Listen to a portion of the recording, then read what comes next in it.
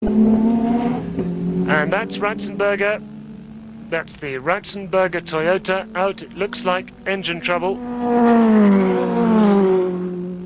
So, that's a great shame for Roland Ratzenberger and very disappointing for Toyota.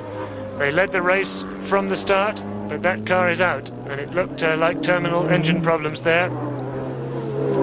Whoops, and somebody else has a tyre blow on the main straight. This time it's Hosseini, the Japanese, in the works Nissan.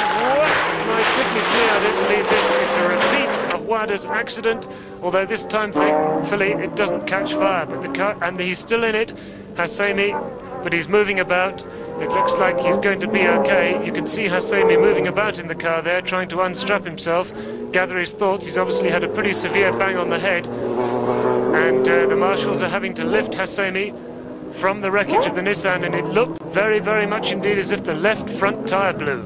We may see that again, but looking quickly at it there, it looked like the left front blew as he came flat out down the main straight. Hosseini's all right. He's very shaken up and shocked and probably pretty badly bruised, but somehow or other he's managed to escape virtually unhurt. Let's look at it again as Hosseini brings the Nissan down the main straight, and yes, it looks very much like a left front tyre blowing, or if it wasn't that, it was suspension. But anyway, something major went at the left front. He gets the car on the grass, sideways back onto the track.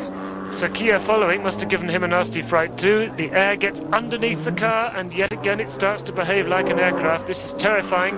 When you get air underneath these flat-bottomed racing cars, they just take off like an aircraft.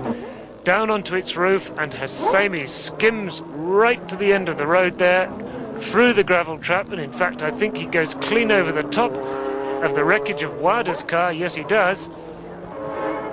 My goodness me, that really is. And how he survived that, well, he's a very lucky man. You can see he got a nasty bang on the head there as he was thrown backwards in the cockpit, but at least the car landed the right way up, and the medical crew take Hosseini away to be checked over.